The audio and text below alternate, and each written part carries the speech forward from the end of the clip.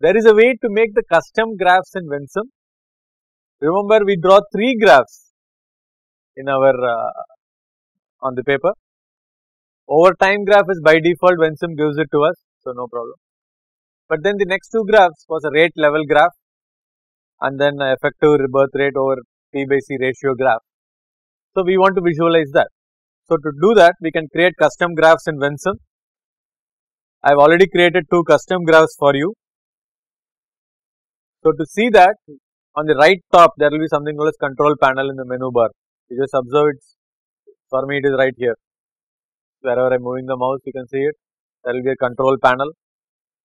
So you click that, and you will get a control panel with various things.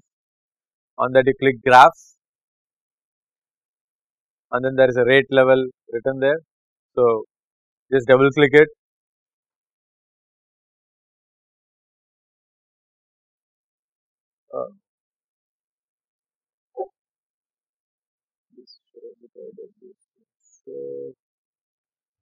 Okay, maybe I'll use the opportunity to create one.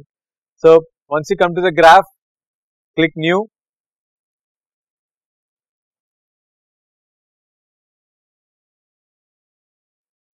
Name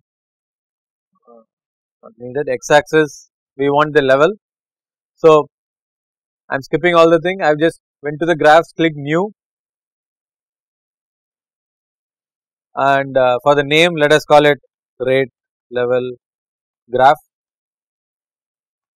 Let us type it as rate level graph in the name.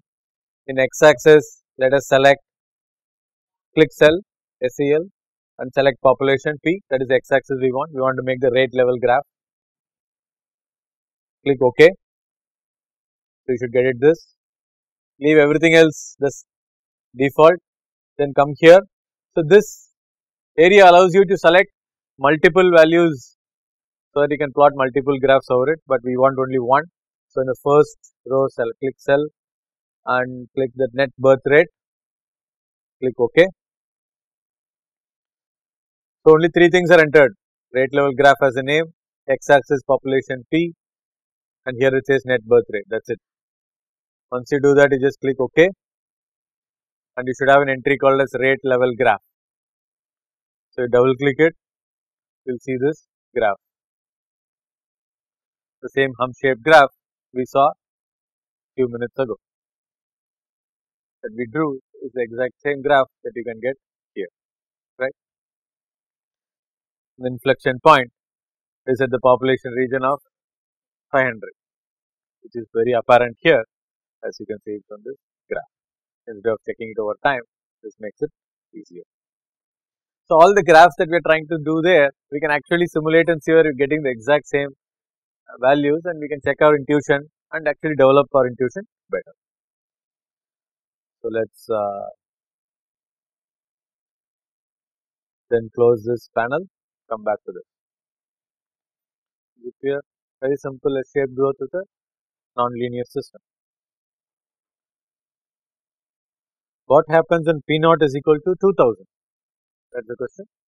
What happens when P naught is equal to 2000? That is, your initial value is much higher than your carrying capacity. And what is this behavior we can expect? It will be purely negative feedback system. Growth has to, there won't be any growth. Population has to continuously decline until it reaches the carrying capacity. So it will be a goal seeking behavior. So let us click f of x, click population P, change initial value to 2000, click OK, run the model again, yes, then click population, click process graph, and you can see the same goal seeking behavior that has occurred. Any questions on this? Why it occurred? The answer is here. As a net rate is positive, or rather as the stock increases up to the value when P by C, up to the carrying capacity, we get a value in all positive direction. So you expected a growth, whether it's asymptotic growth or is exponential growth, you expect growth. But as the value goes higher, so we are doing 1 minus P by C, So this becomes negative. So because of this line, so this becomes your stable equilibrium, and this point here is your unstable